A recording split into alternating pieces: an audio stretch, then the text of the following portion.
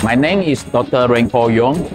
I'm from Sarawak, Malaysia, and I'm the president for Sarawak Association of Maritime Industry, SAMIN.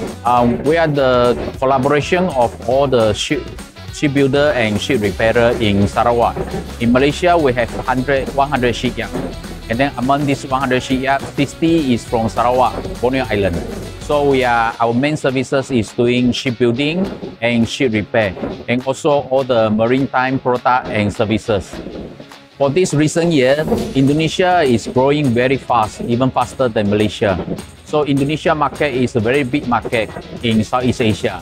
The growing of maritime industry is overwhelming.